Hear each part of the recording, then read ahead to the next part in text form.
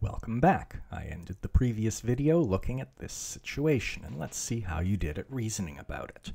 So, this box goes down, and whenever something goes down, the gravitational potential energy decreases. You might be worried about what the system is, because I haven't defined that.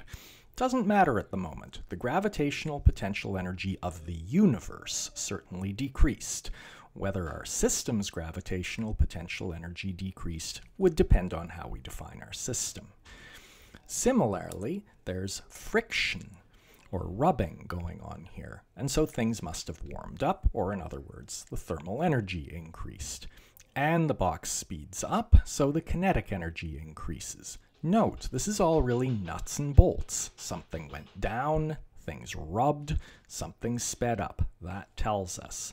So the gravitational potential energy decreased, so it must have converted to other forms, and kinetic energy and thermal energy increased, and so that tells us what the transformation was. One way we can organize all the types of energy into a conceptual picture is by splitting it up into energy of motion, energy of configuration, or how things are arranged or their positions, and whether the energy is to do with coherent or organized motions versus incoherent or disorganized motions.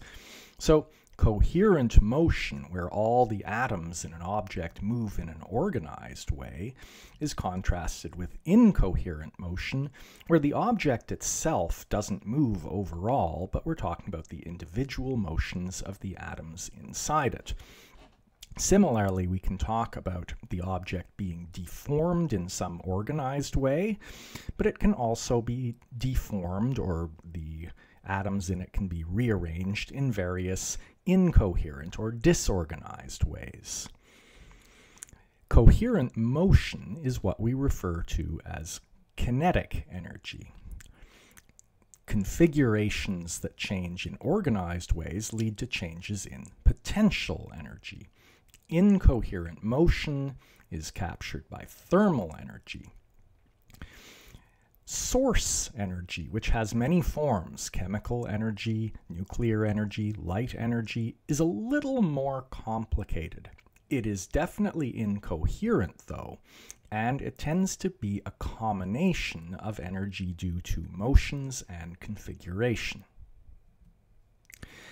Transformations between kinetic and potential energy are always reversible. They can be done with 100% efficiency, and they can be undone.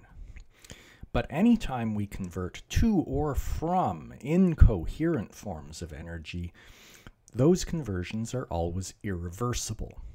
For that reason, the coherent types are sort of special, because we can transform back and forth between them freely as often as we want. And so we call that subset of energies mechanical energy. The easiest way to conceive of reversible and irreversible processes is to think about what processes look like played forward or played in reverse.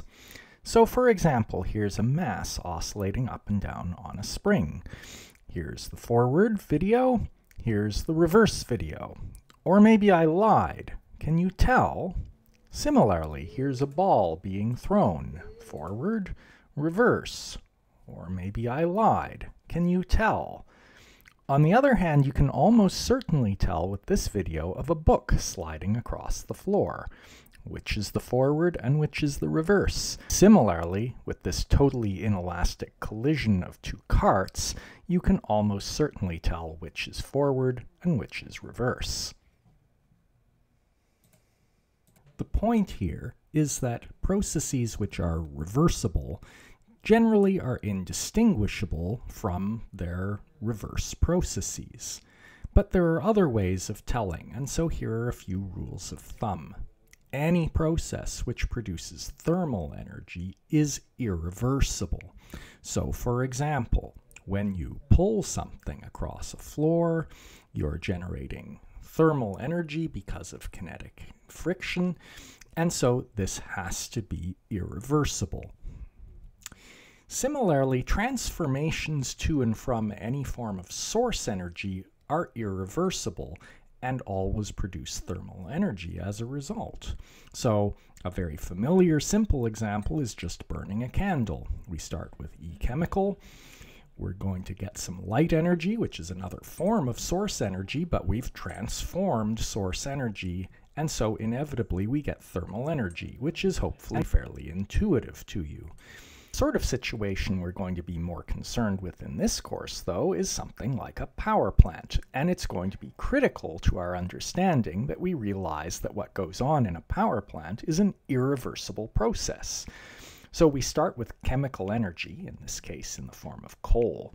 The ultimate goal here is to convert that into electric potential energy. However, because this is an irreversible process, some of that chemical energy must be converted into thermal energy. There's a smokestack, we know burning is going on and thermal energy is being produced there, but actually most of the thermal energy is here in this plume of steam coming out of the cooling stacks.